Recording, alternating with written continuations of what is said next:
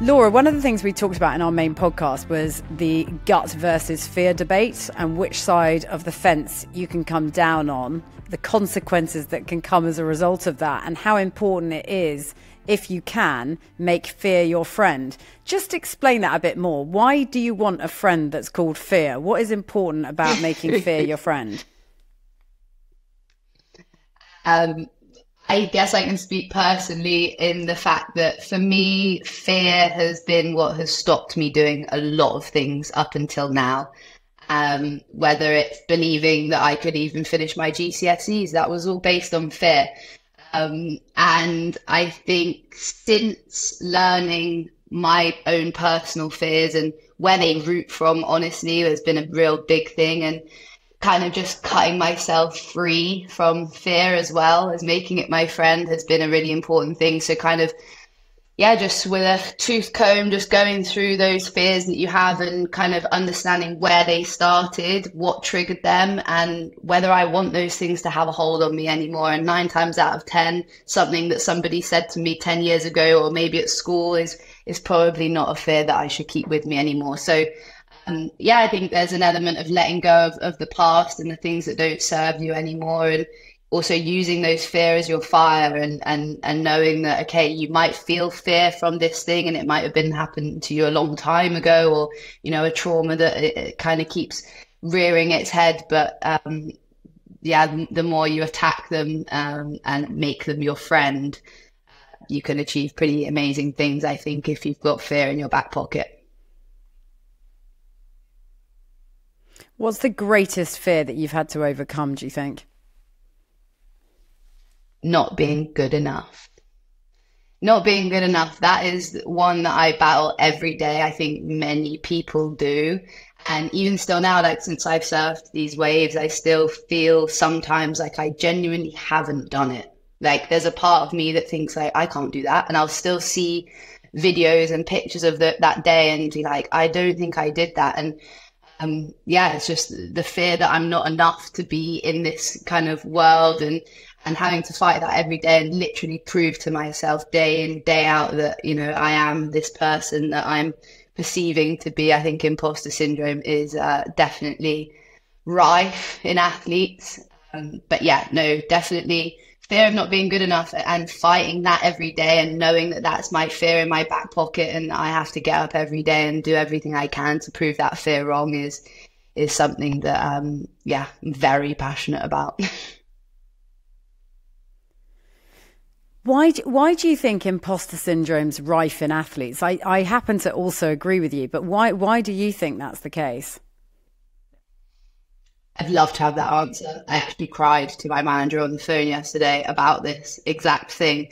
And he said that many of us all deal with the same thing. We all think that we're not good enough to get the sponsorship deals that we kind of need to do our sport. We all think that, yeah, that we're never going to basically achieve the things that we've already achieved, which just sounds so strange. But I think for me personally, it's that I grew up with this, you know, big goal of being, yeah, an advocate for women in sport and to, you know, push the limits within my sport physically. And now that I'm there and I'm really doing that, it's hard to believe that I've done the things that I had kind of dreamed of for so many years. And I think coming to terms with that is, yeah, that's where imposter syndrome for me really lies. And yeah, just thinking that I deserve, you know, the opportunities and things that come from everything that I'm doing, I suppose, is, yeah, where my imposter syndrome lies. And again, it comes from not feeling good enough, or not feeling that you're enough to kind of achieve these things that you already have. It's such a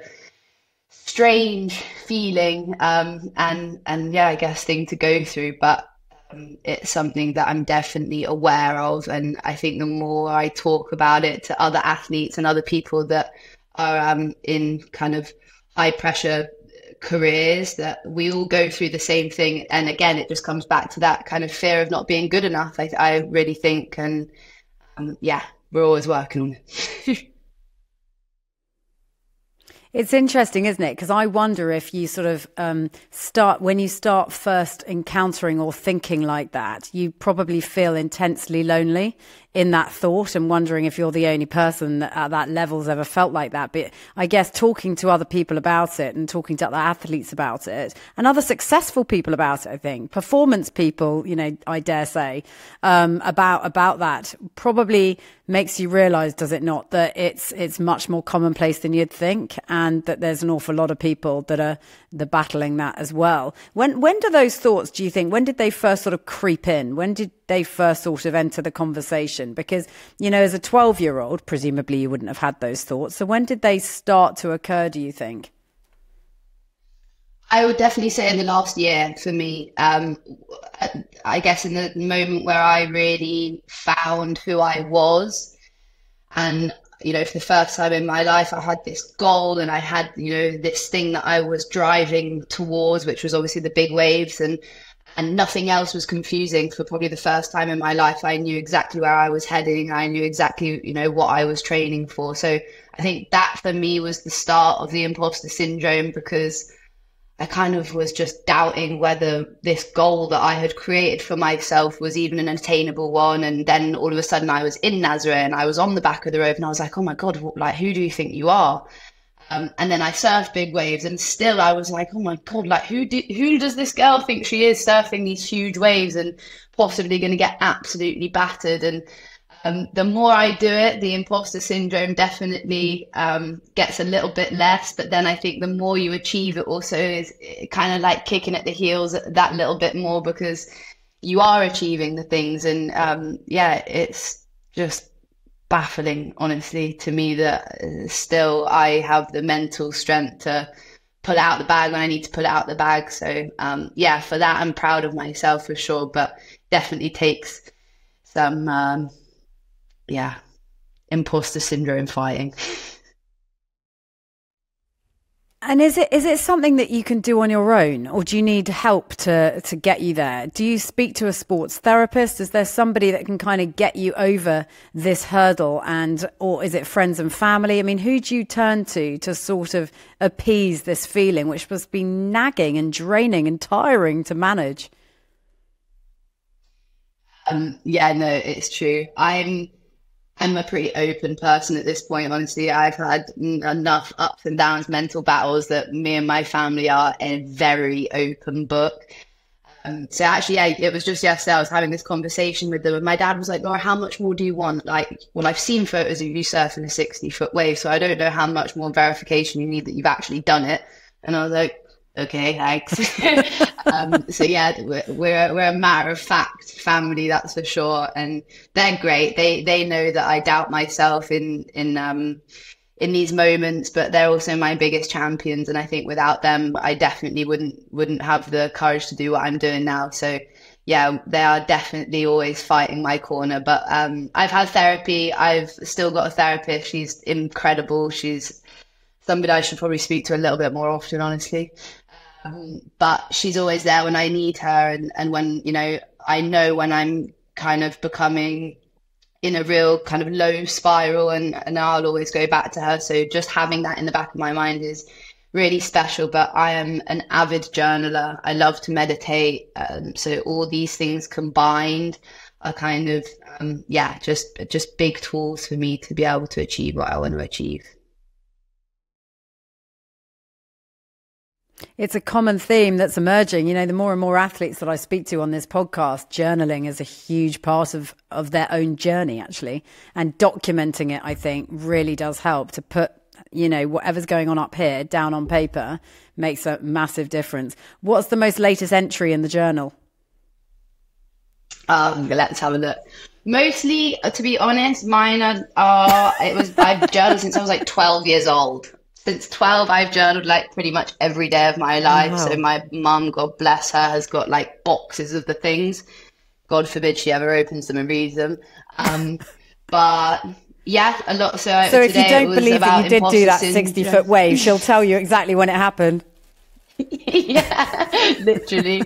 But yeah, the imposter syndrome was what I was journaling on, and it was just that you are who you are, and train hard, and the rest of it will take care of itself.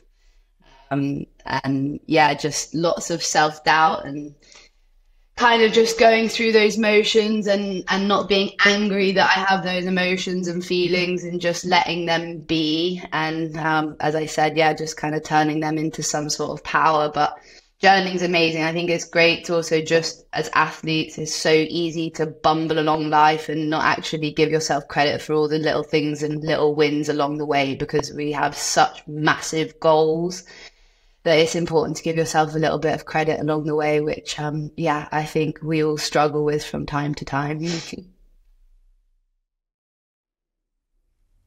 I think you should cut yourself some slack, because the rest of us listening or watching think it's amazing what you're doing.